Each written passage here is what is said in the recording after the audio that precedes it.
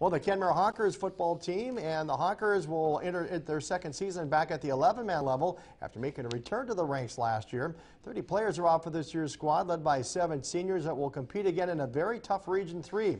For the third time in 3 seasons, the Honkers also will have a new coach, with Doug South taking over the reins, who says he wants to get back to the basics on both sides of the ball.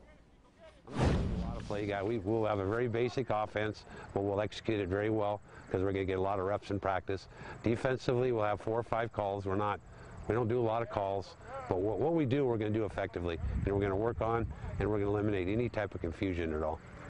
And by the way, the Honkers open up their season August 25th when they travel to Killdeer.